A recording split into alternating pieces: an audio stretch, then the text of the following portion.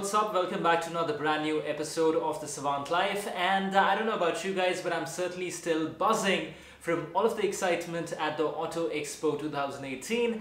And in this video, I'm going to be talking about some of the bikes that I personally found to be the most exciting. Now, keep in mind, these are not the biggest bikes, the most expensive bikes, or even the baddest bikes on the road. These are just the kind of bikes that caught my attention, caught my fancy, and I thought that I will talk just a little bit more about them on this particular video. So with that being said, let's go ahead and get things started right here, right now.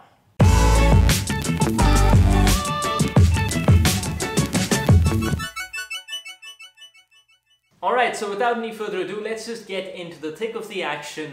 And right off the top, how can you not talk about the absolute bomb dropped by Aprilia as they, I was about to say launch, but they did not launch. However, they showcased two incredibly stunning bikes, the Aprilia RS 150 and the Aprilia 210 150. Now, I'm sure most of you would know that both of these bikes are the smaller versions of the flagship offerings of Aprilia around the globe, and both of these bikes look absolutely stunning. Especially the Aprilia RS 150 had my heart racing. Its fit, finish, paint quality, the look and feel of the bike, everything is incredible. It's premium, it's top-notch, and I'm in fact running out of superlatives to describe how incredibly impressed I am with this bike. The 210, of course, is the naked version of the very same bike, and both of these machines are capable of producing 18 bhp of power and 14 newton meters of torque. In addition, they come loaded with ABS and a whole bunch of other features, especially the RS 150, which has an optional quick shifter.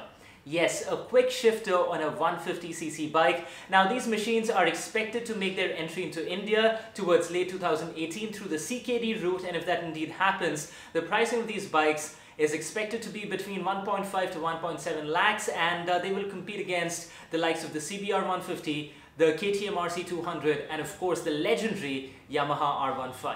Speaking of which, let's go ahead and talk about Yamaha, my favorite bike manufacturer all the way from Japan, and what they were up to over the last week. As expected, Yamaha finally launched version 3.0 of the Yamaha R15. Yes, that legendary bike which absolutely revolutionized that segment in India all of those years ago. Version 3.0 looks incredible and it was well worth the wait. Although it doesn't get a lot of features from the international version, make no mistake about it, this bike is still a premium entry-level bike from Yamaha. R15 3.0 comes in two colors, the racing blue and the grey and red combination, which of course is my personal favorite between the two options available. The bike doesn't get ABS, and that is really a shame. They could have at least offered that as an option with a much higher priced variant. However, Yamaha has not gone ahead and done that, but I think overall this bike is incredible, and especially at only 7,000 rupees more than the previous generation, this bike is an absolute steal. On the other hand, Yamaha also launched the R3 2018 version, which is now BS4 compliant and also comes with dual channel ABS, that one feature that was preventing that bike from being top of the line in its segment. Now, of course, Yamaha can say that their R3 lives up to the standards set by the R series, whether it's the R6 or the R1.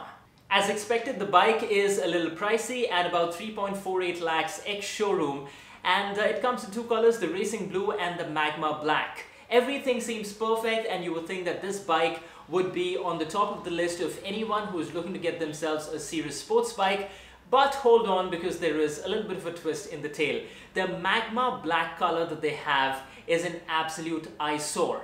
Okay, maybe I shouldn't go as far as that, but I'm incredibly disappointed by this color, because the previous generation black, the glossy black that they had, looked spectacular and you could do so much with it. You could modify the bike, you could make it look like the 2016-17 R1. However, the magma black is more of a dull grey with a matte finish, and I just don't think it goes well with the look and feel of the bike. Moreover, the stickering looks like something that you got done in the aftermarket at JC Road or someplace like that, and all I have to say is, why Yamaha, why? Why does there always have to be a catch?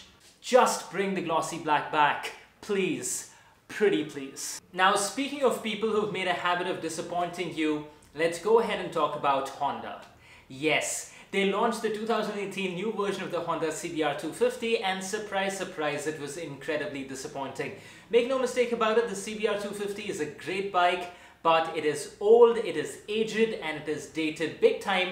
And a lot of people were expecting Honda to bring in the Honda CBR 250RR or launch a 300cc bike, but none of that happened. All they did was give you a new color and some new stickering, a BS4 compliant engine, and an all LED headlight. That is all you get, because it seems like Honda is more than content selling scooters in India and laughing their way all the way to the bank. If you're a motorcycling enthusiast, tough luck. But don't you worry, because it's not all doom and gloom. There is some good news, because Hero is actually working on the concept of the X-Pulse 200. For those of you who are from the community, you might remember that the Impulse became a bit of a cult bike, especially amongst off-roading enthusiasts. And when Hero decided to discontinue this bike a while back, it broke a lot of hearts. In fact, a lot of Impulse owners were fitting the Charisma engine onto their bikes in order to make them more powerful.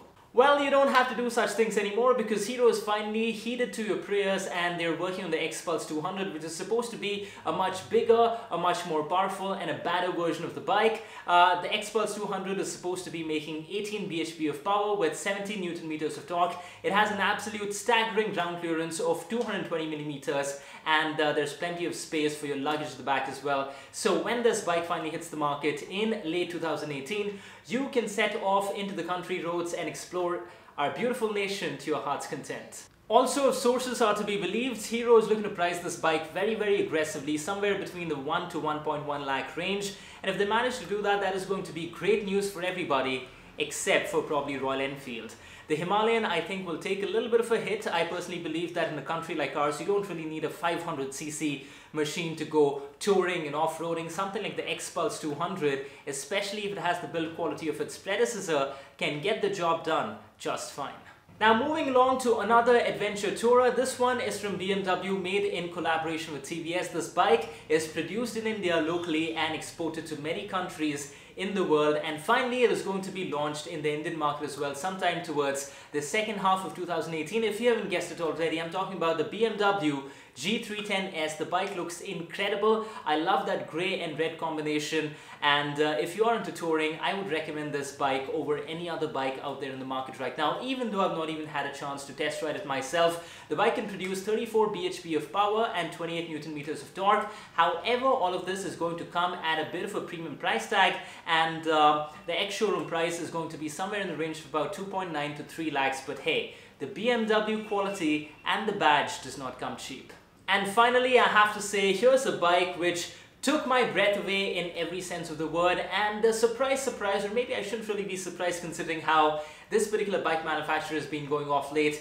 TVS has hit this one completely out of the park with its concept bike, a power cruiser called the TVS Zeppelin. Now, TVS is being very secretive about whether they would actually take this bike into production sometime down the road or not, but this bike looks incredible. It has this beautiful modern feel. It also has the typical stylings of a cruiser. It is packed with so many features I can barely even begin to tell you. It has an integrated starter motor. It has a biometric key, which means that you can unlock and start your bike just by using your pretty face. And also it has an integrated HD camera so that you can capture all of your exciting rides without having to use a GoPro. Now, whether this bike goes into production or not remains to be seen, but I for one certainly hope it does, and TVS continues pushing itself out of its comfort zone and keeps producing more such fantastic, breathtaking machines. And just like that, we've come to the end of another episode of The Savant Life. I really hope that you enjoyed this look back at some of the most exciting bikes that this year's Indian Auto Expo had to offer. If you enjoyed this video, then go ahead and hit the like button. If you have any questions for me, go ahead and drop them in the comment section below, and I will try to get back to you as soon as I can. If you think that your friends, your classmates, your family members, or even your watchmen might enjoy this video, then go ahead and share it with them. It would really help me out. Also, if this is your first time around with The Savant Life, then go ahead and hit that subscribe button because it only takes a second. And while you're at it, also click on the bell icon so that you can be notified when I put out more new videos. I will see you in the next one, but until then, thank you so much for watching. Take care, ride safe, be good, and as always, have fun.